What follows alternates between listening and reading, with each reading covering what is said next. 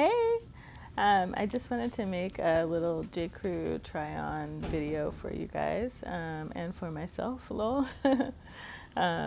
J. Crew's been having some really awesome sales on their website lately, and I wanted to go into the store and see stuff in person because my last experience with J. Crew was ordering a bunch of stuff from them, I believe on final sale probably about 7 or 8 years ago, and it was all bad, and I don't think I've bought anything from there since then.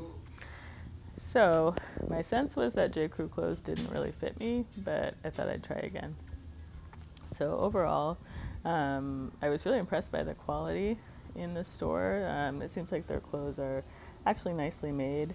Obviously it's a bit hit or miss. Every store has stuff that's quality and stuff that's like a little bit less so because they're making money somewhere.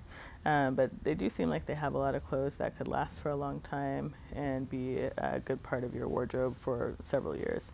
Like, for example, this boiled wool coat, which I really liked. It's in this kind of like Loden green, dark olive color, and that was really beautiful. I think it's priced at $228, which is a bit high, but it was 50% off on the website the other day, so it'll probably go on sale again. It wasn't a super heavy material. It's a boiled wool. It's more of like a late fall jacket. Maybe you could wear like a big sweater underneath it. I actually tried it on in a size 10. I'm normally a size 6 up top for reference, but I wanted to have room to put stuff under it.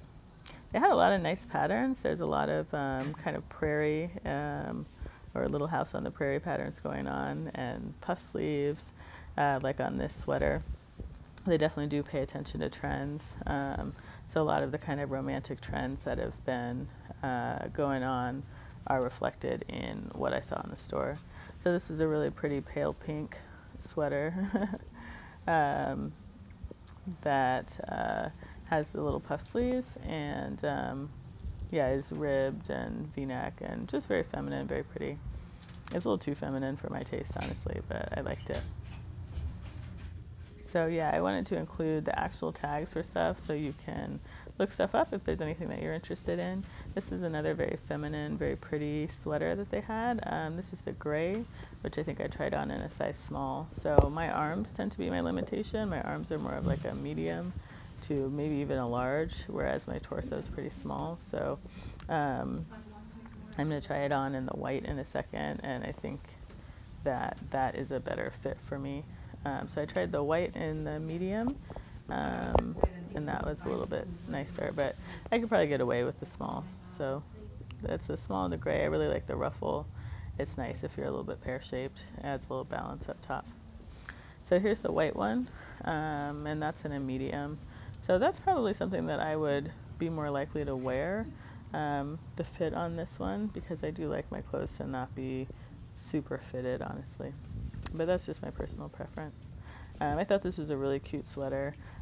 Just a great, like, basic with a twist, and in a very feminine fabric, and the J. Crew classic sweater. I think I ordered it online in a heather gray, so a lot of what I was doing was going in and trying on stuff in person that I had ordered online to see what's going to work, because I actually have a very small budget to add to my work wardrobe and my fall wardrobe, but there's a bunch of different stuff that I wanted to try because I'm not sure what's going to end up being the best. So this is a great classic roll neck sweater. I'm wearing it in a size small, which again is a little tight on my arms, but I think it looks good tucked in or out, and that's just very easy.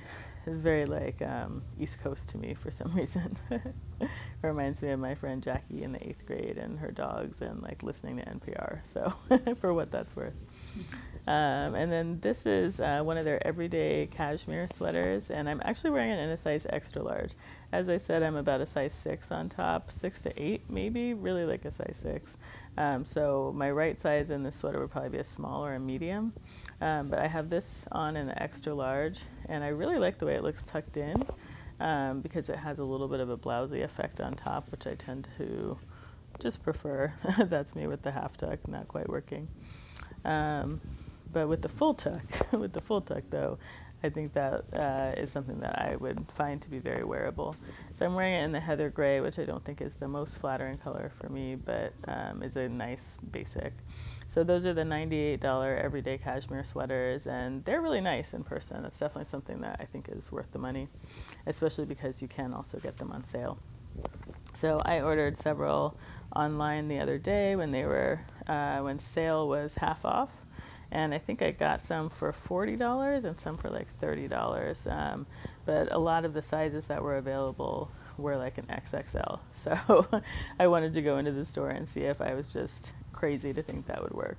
But I do tend to like things oversized, and again, this is me wearing the XL, so I think that the XXL is actually something that will be wearable for me. So I'll let you know how that works out. But yeah, this is the same sweater in the teal color. And then this one was actually one of my favorites. This is something that I would have bought if I hadn't promised my husband that I wasn't going to buy anything on this try-on. But this is just a black V-neck cashmere sweater, and this is in the medium.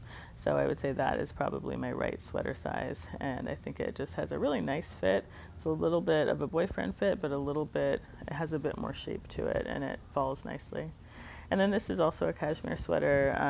I think this was the small, so this one is cut very oversized. It's very big in the body, but tighter on the sleeves. It's got like a drop sleeve, a drop seam on the shoulder there. And it's got stars knit into it. I think this one is priced at $168. And that's in a navy background, which I think is a nice basic to have, like basic with a twist. So again, that seems to be what J. Crew does really well. And all the things I tried on, I felt like were really high quality. Here's that coat again with the sweater. And I definitely think that this is a great coat, but I don't think it would be warm enough for like the height of winter. So if you live in a milder climate and need more of like a fall weight jacket, I think this would be great. And I felt like the 10 was really a great size, even though again I normally would wear a 6 on top. I would probably size up to an 8 for a coat, but so maybe size up one size over what your regular size up would be. They had some really beautiful blouses. They have a collaboration with the Liberty Print fabric makers, and so they have this bow blouse, which is really beautiful. I love the purple background and the muted pattern. It reminds me of a Doan blouse, so I just recently became aware of the brand Doan. They have a lot of very feminine florals, kind of very 60s inspired. And this seems to be kind of in that vein. It's very beautiful. The sleeves are really voluminous. I was trying to show how big they are, but I have big arms, as I mentioned, like muscular arms randomly. So anyway, that's a whole nother issue. But I have big arms, and they were like really big on me even. So I can't imagine somebody with regular size arms how big this would be, but I loved it. And then they had just a lot of really beautiful print blouses. This was another sort of like, I think it's a combination of like a 60s and like a Victorian print. I guess I associate it with kind of a rock and roll vibe because those Victorian prints were popular in the 60s with that kind of rock and roll glam look. Yeah, this was beautiful. It's a viscose blouse and just really great, like nice little ruffle detail that you kind of can't really tell around the sleeve. And just very feminine, but like cool with a twist. So I found a lot more that was like my taste than I would have expected, because I think of J. Crew as just very strictly preppy, but they actually had a lot of great basics.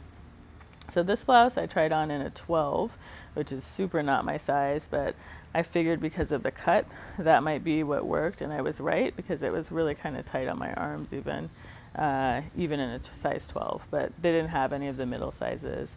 They only had a size 4 and a size 12, so I went with the 12, and yeah, I just didn't like the shirt at all, but it's a cool print. And then these pants, these are pants that I had ordered online as a possible work pant. They're an olive high-waisted wide leg pant, and they really are truly high-waisted.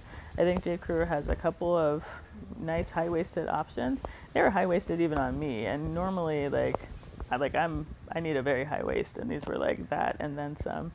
They're a very thin cotton though. I think this is the Frankie pant. They're very thin cotton, and for me they just didn't have enough structure, but it was a great idea for a pant. I tried on this merino wool Tippi sweater, which I loved. This is it in the camel color. And I also tried it in the black, but I thought this was a great classic, really beautiful kind of delicate piece. It kind of balances the feminine and the masculine. So this is the other one that I was tempted to buy. It was that black cashmere v-neck and then this black ribbed merino wool sweater. I think both of those would be great basics that you could have for a long time. You would have to probably hand wash both of them. With that merino sweater in particular, I got the impression that it would be pretty easy to ruin. But yeah, so they had some great basics. I think this is, you know, it's a very solid source for some good clothes. So yeah, hope that helps you if you are searching for some clothes this fall, and hope you enjoyed. I will see you next time. Bye.